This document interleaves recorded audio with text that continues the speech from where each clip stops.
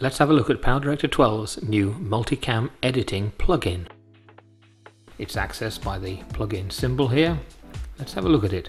We have 1, 2, 3, 4 camera tracks with individual previews, and we have another preview for the selected track. We have timelines in the traditional fashion down at the bottom for each camera, together with one for imported audio. We have a number of ways of synchronizing our videos, and there's a manual method, time codes, file created time, audio analysis, or markers on clips. We can also have a choice, if we choose audio analysis, of the audio sources of camera 1 to 4 or an imported audio. Let's get started.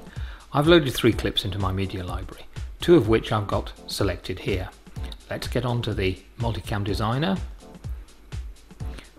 What we find is anything that's highlighted in the media library is auto-loaded into our designer interface. I need 2 more clips. I'm going to take one from the media room, the tailstock video, and I'm going to take one from my hard drive, and that is the talking head video. We've got our 4 video camera shots in. You'll notice that they all start at T0. They're all recorded at different lengths and different times, and we need to synchronize them. I'm going to choose camera 4, the talking head camera, and I'm going to choose audio analysis, and we press the apply button. PowerDirector analyzes all 4 videos, auto arranges and auto synchronizes them for us. Now, that looks to be almost spot on. Any track that isn't spot on, we can use the little nudge arrows here to move them 1 frame backwards or forwards at a time.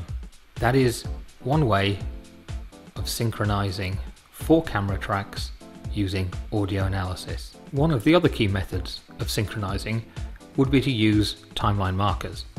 So now I have gone through each of my individual clips. It's a little time consuming to find the exact mark that I need to be synchronized to. I apply the mark by doing a right click and choosing the set marker at the appropriate point. I've done all that.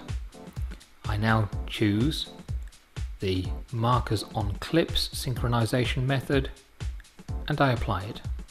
Immediately, PowerDirector 12 lines up all the clips. Now, having synchronized our videos, this is the fun part. We use this great interface like a mixing desk. Let's set the record button going. I'm going to start with the talking head. We'll take another shot from the tailstock.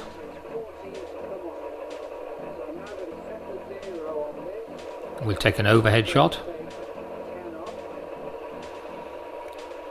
Then we'll take a chuck shot and back to the talking head. So there's a nice little bit of mixing that's been done. Now, having done our mixing, let's press OK and accept it into the main timelines. This isn't just a recording. This is actually really more mark in and mark out recording. So each of these small clips from each of the different cameras can actually be extended to its full size if necessary, so final editing can be quite precise. It's really a great new facility, well worth trying. Thanks for watching.